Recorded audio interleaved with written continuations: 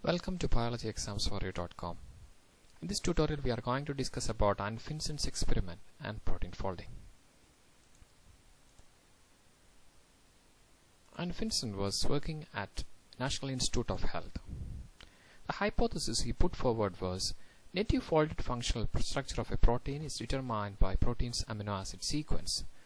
It was also called as thermodynamic hypothesis. The enzyme selected for the experiment was ribonuclease A.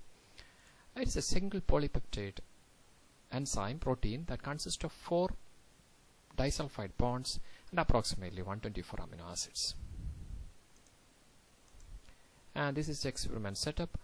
This is a native ribonuclease enzyme. As we mentioned, it is a 124 amino acid protein consisting of 4 disulfide bonds. First of all, he subjected this enzyme to in the presence of a reducing agent like urea and mercaptoethanol, or either by heating. He denatured the enzyme. He found that the disulfide bond broke, and as a result the protein became non-functional.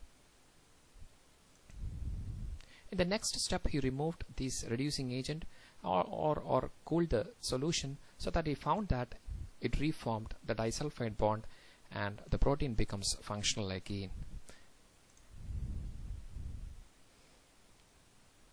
And this was the experiment conducted by Anfinsen, and this was the first experiment suggesting that the primary structure of the protein has the information for forming the tertiary structure and also to fold into a fully functional protein. And this was a conclusion: the sequence of amino acids in a peptide chain determines the folding pattern, or the primary structure has a program for forming a fully folded functional protein under appropriate conditions.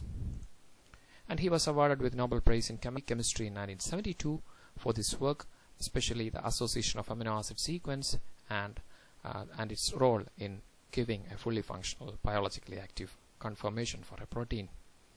Hope things are clear. Thank you so much for watching. You are with biologyexamsforyou.com.